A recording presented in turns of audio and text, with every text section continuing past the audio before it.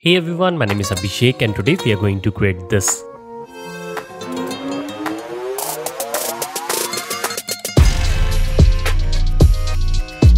So this 3D logo reveal animation is done in After Effects without using any third-party plugin. You can use any kind of text or whatever logo you want. So let's see how to make this. Alright, so right now I'm in After Effects and you can see that I have already downloaded a couple of these files. So first we have this HDRI which you can download from Polyhaven website. So just go to polyhaven.com and from here you can go under the studio category and you can see that we have a bunch of different lighting setups over here. So I'm using this Studio Small 3. So just click on it and after that you can just download 1K or 2K resolution. You don't have to go extremely high. Just download whatever you want and just click on download and it will download a .hdr file, and after that you can import it in After Effects and you are ready to go. Also I have imported this logo, which is this Motion Nations logo, and it's a PNG file, but we basically want to create a shape layer from all of whatever logo we want to use. So there are two ways in which you can do that. So let's say you have a PNG file and you can create a shape layer from it. I'm going to show you how to do that, but you can also use a vector file. So let me just quickly show you how to do that. So over here we have this logo, which is the Illustrator file. So I can import this in After Effects. So just click on OK. Now here you can see we have this composition and we have our logo. Now we can convert this into a shape layer by simply selecting this layer, right click, and let's go to create and let's create shape from vector layer. And here you can see we have created this shape layer. Now in order to create the shape layer from the PNG file, let me show you how to do that. So first let's select this and let's drag it onto this composition icon so that it will create a composition. Now we are going to first trace the outline of this. So for that we can select this, then go to layer. We have this auto trace option, just click on it and over here you can see we have a bunch of different options. So you can play around with the threshold. So if you lower it down, you can see that it will create a very nice outline. So you can see that the outline is sticking to the outside points just like that, and you can play around with these settings. So just click on OK. Now you can see that it will create this. So this is basically a mask layer, but we want to create this into a shape layer. So for that we can just simply click and just select the pen tool, just click wherever you want, make sure none of the layer is selected. After that open up this shape layer, go to content, we have this shape and we have this path option. Now let's select this auto trace layer and if I open it up you can see we have this masks over here. We have two masks because we have two letters. So I'm going to select the mask one first and if I open it up we have mask path over here. So we already have a keyframe. So just select this keyframe, press Ctrl C to copy it. Now select the path and you can press Ctrl V to paste it. Now here you can see we have created the shape layer from this mask. Now in the same way we can do the second letter as well. So let's select this shape and press Ctrl D to duplicate this. Now let's open it up. Let's open the path and from here we can probably remove the keyframe. We don't want to see that. Now let's open up the mask number 2. So let's open it up. We have the mask path. So again let's select this keyframe, press Ctrl C to copy it. Now we can select this path and press Ctrl V. So here you can see we have created the shape layer from our PNG logo file. Now we can hide this and we are ready to play around with this. So once you have converted the whatever logo you have into the shape layer, you are ready to animate it into a 3D space. So let me show you how. So for this one we are going to use this logo and I'm going to quickly open this up and let's go to search for color and I'm going to quickly change these to white. Just like that. Perfect. So once you're done with this, we are ready to create a new composition. So let's go to composition, new comp, and I'm going to call this one main. Width and height will be 1920 by 1080, frame rate 30 fps, and duration you can pick whatever you want. Now one thing you have to change is go to 3D settings, 3D render settings, and after that you can change the rendering engine from classic to cinema 4D. Make sure to do this, otherwise you won't be able to proceed forward. So after that just click on OK. Now it will create a new composition. Now we can go inside this composition and we can select our logo, press Ctrl C and we can go back over here and press Ctrl V. So here we have our logo. Now I'm going to quickly align it to the center using the align panel. If you're not able to see the align panel, then you can go to Windows and from here you can enable it. Now I'm going to select this. Let me just quickly call this logo. Perfect. Now we can press S and let's scale this down. Nice. Now we can make this layer 3D by simply clicking on this icon. If you're not able to see this, then you can probably click over here like this to make this appear. So once it is 3D, you can see we have this geometry option. Now if I open it up, we have the extrusion depth. Now you can play around with it however you want. So for this example, I'm going to set this to 110. So it will create some 3D depth to it, but you won't be able to see it because we don't have any kind of lighting in our scene.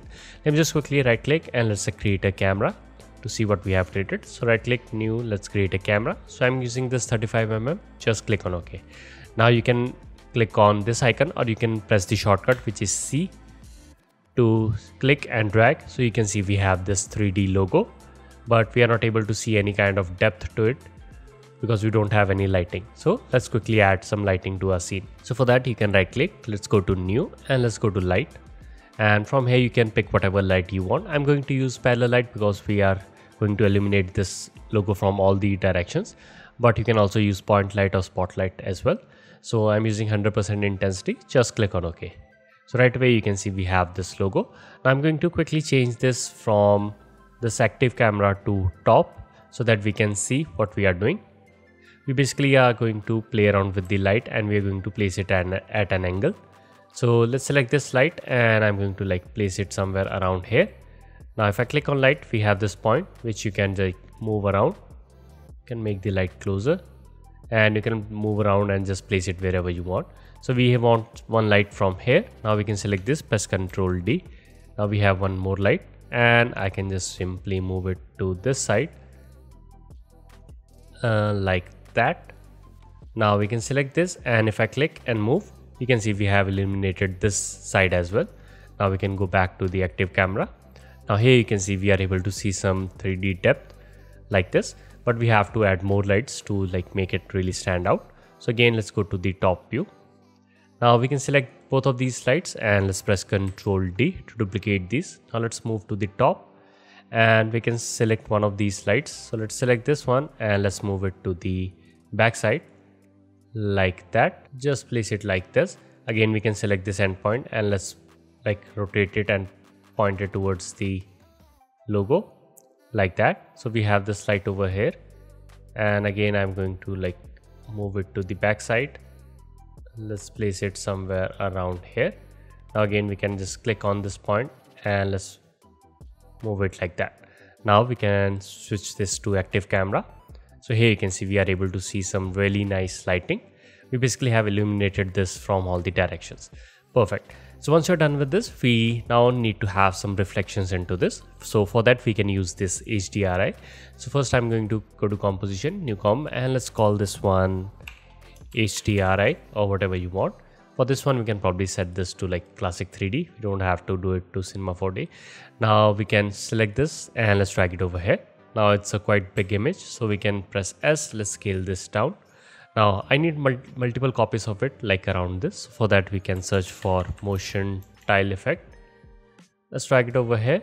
Now we can change the output to something like 200 or 200, or we can probably set this to 500 by 500. Perfect. Now I want these to be moving. We don't want our lighting to be static or reflections to be static. So for that you can move the center point and let's just place it somewhere around here. Perfect. Now we can add a keyframe for it. Now let's move couple of frames ahead. Let's move to 7 seconds, and after that we can move it to this side. So now if I press play, you can see we have this image moving basically to the diagonal side, and this is exactly what we want. So once you're done with this, we can go back to our main composition, and under this we can drag our HDRI comp which we just created.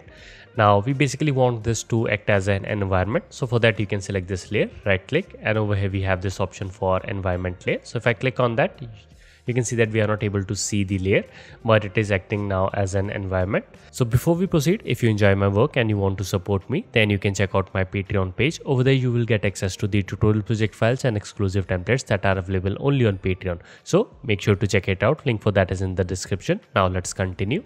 Now we can play around with the material of this logo. So if I select this, let's go to material options, which we have under here. Now we have a bunch of different options which we can play around. So first we have this reflection intensity. So if I increase this up, you can see we are able to see some reflections like this. Now there are a lot of things that you can play around. So if I increase this up, let's lower down the reflection sharpness, and we have the specular intensity, which we can lower it down, something like this. So now you can see we are able to see some metallic characteristics like this. Now over here we have reflection sharpness. So if I lower it down, you can see that it will make make the texture very blurry or very rough like this. If you want to go with this look, then it's completely up to you. If I increase this to 100, you can see that now the reflections are very sharp like this. So for this one, we can probably like lower it down a little bit, something around, let's say 85 or 90. Perfect. Now reflection intensity, again, you can lower it down to make it less reflective, or I'm going to set this to 100 for now. And we have specular intensity. If I increase this up, you can see that it will make the whole logo white, but let's lower it down to something like 1 or 2. Let's keep it something around 4. Perfect. So here we have our 3D logo, and we are pretty much done with this. And if you want to play around, you can just play around with these settings however you want. Perfect. So once you're done with this, we can probably close this out. Now our next step is to animate this out. So for the example that I showed you, I basically animated different scenes for this. So let me just quickly show you how to do that. So we have this camera, and I'm going to quickly select this, and let's just rotate it to a nice angle. So you can see that we are able to see the reflections at different angles. Let's pick a nice angle, so something like that. It looks good. Now if you want to zoom in, you can just click on this. Now you can click and drag, and here you can see we are able to zoom in quite nicely. Now you can again click and like rotate it at an angle, something like that. So at all the different angles you will get different lighting. Now there is one more thing that you can do to really enhance this out. So if I select this logo and if I go inside this, you can see we have this option for bevel, and I can set this to angular, concave or convex, whatever we want. Let's set this to angular. Now you will notice that it will create some highlighted edges like this. So here you can see we have some highlight edges. Now I can increase this up by simply increasing this value like that. So now you can see we have some very nice bevel here as well. Now you can play around with different type of bevels. So for example, we have the concave one over here. Now you can see we have some different beveling at the edges, and you can play around with the convex as well. So all of these will give you different looks. So now you can see we have some really nice bevels as well. So in this way you can play around with these values however you want. And let's just lower it down to something like 2. And let me just quickly play around. So if you click on this, you can like click and drag to move this logo around, something like that. So once you're happy with this, you can select this camera, and let me just quickly open it up, go to transform, and we have this position and orientation and point of interest. Now let's add a keyframe over here. Now let's move to somewhere around 3 seconds. We basically want to like have very subtle movement. So I'm going to like move it to this side like that. So here you can see we have this movement. Let me just quickly set this to quarter. So if I press play, you can see we have this very subtle movement like this. So in my example, I just animated these bits. So for example, you can like press N, you can just render out this region. So it will give you a video clip which has only this thing.